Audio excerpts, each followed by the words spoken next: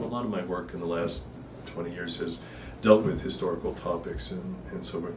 So I'm very interested in understanding the history of the discipline. And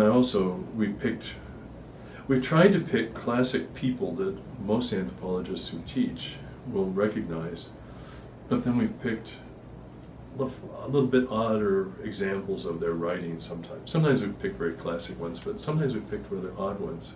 I think your thing by Hortense Powdermaker on racism is just a brilliant example.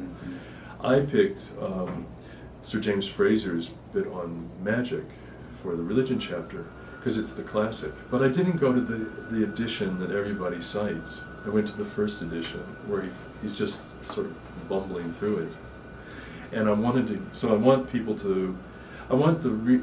faculty readers to understand that we're actually using this to show them some of the ways that they can tie in with their own training, but also sometimes give them something a little bit new.